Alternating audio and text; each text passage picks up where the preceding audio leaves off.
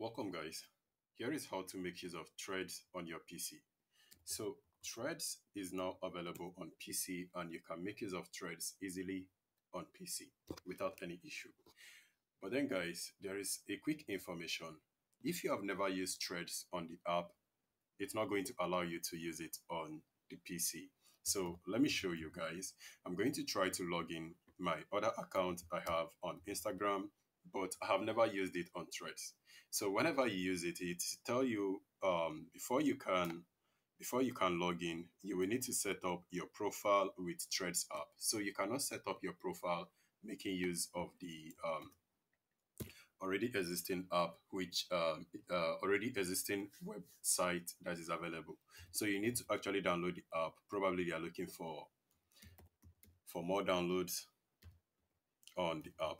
So I'm going to enter in my existing Threads app to show you guys how Threads work on PC. So was using login detail for the account. So I have my detail logged in and a security code is going to be sent to my phone number, which I just received right now. And I'm going to try to enter in the security code that was sent to me.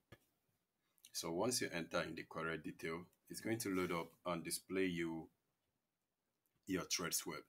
So it's actually active, and you can notice they also sent a message saying the Threads app is live and everything you need to know.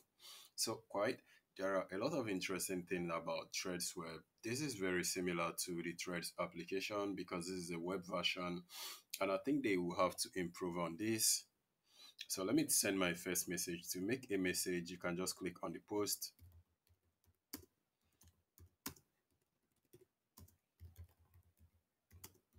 And then click on post and anyone can reply. I'm okay with that. You can change this if you don't want everyone to reply. And then if you want to search, you can hit the search icon. You can make search of anything, or you click here to make a new thread. I'm just going to click outside to cancel that out. And you can see your followers by clicking on this icon on the top area. And then these are going to show my followers and the people that I'm following. And this is actually my profile area where it displays my profile, display my previous threads I have posted. This is my replies, and then this is my repost. So, and these are actually my followers displaying right here. And to go back to the feeds, the threads feeds, click on the home icon. Is going to take you to the home page. And it does the same thing with the threads web.